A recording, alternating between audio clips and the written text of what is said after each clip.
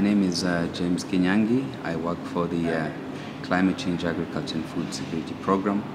I'm the program leader for East Africa.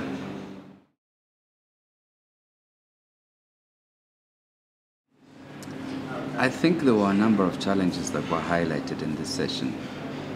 I think some of them were to do with metrics around measuring community-based adaptation.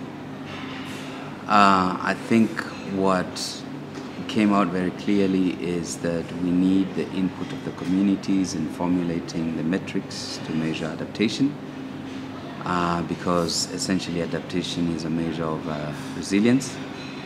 And to be able to understand resilience, I think we need to put together not just the biophysical aspects, but also the social aspects.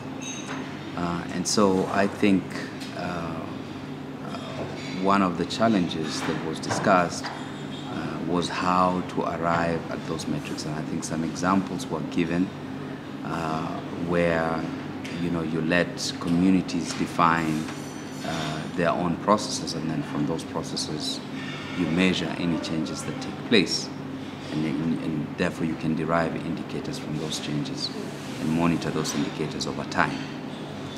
I think there was also the issue of how to finance local adaptation and how to monitor the financing of local adaptation. There was the realization that in themselves communities are already doing a lot, so there was a recommendation to value also the work of the communities and the investments of the communities, and also to bring those in tandem with any support that's coming from climate-related local level funding.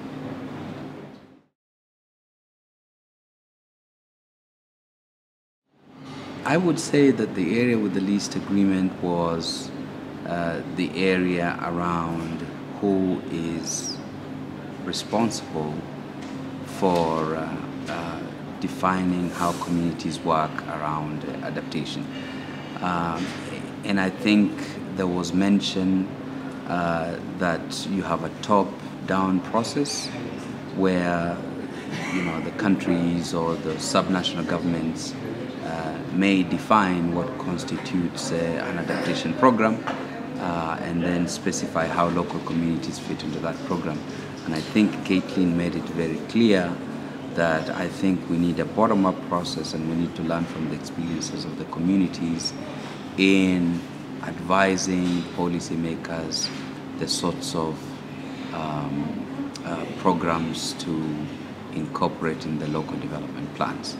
So I think the question as to whether you can do it in a top-down process, which is the more institutionalized one, or the more informal process of doing a bottom-up, I think is the area where we did not have much agreement.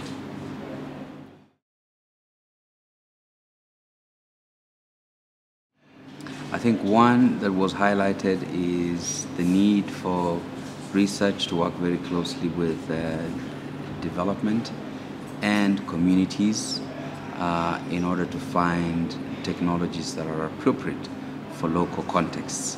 I think it was appreciated that the communities are already doing a lot of adaptation work, and that it's not always the case that solutions that are developed, tried and tested elsewhere would work within a local context. I think there was an emphasis to let the communities develop their own locally appropriate technologies.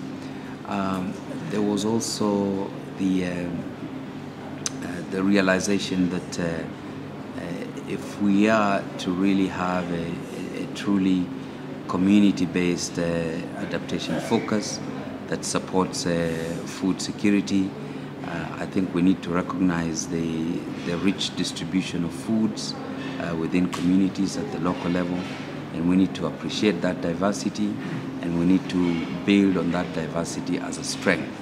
So I think the fact that communities have a lot of knowledge, especially indigenous knowledge, about their own practices, about their own foods, I think was appreciated, and it was recommended that going forward we should recognize that as a basis for building resilience.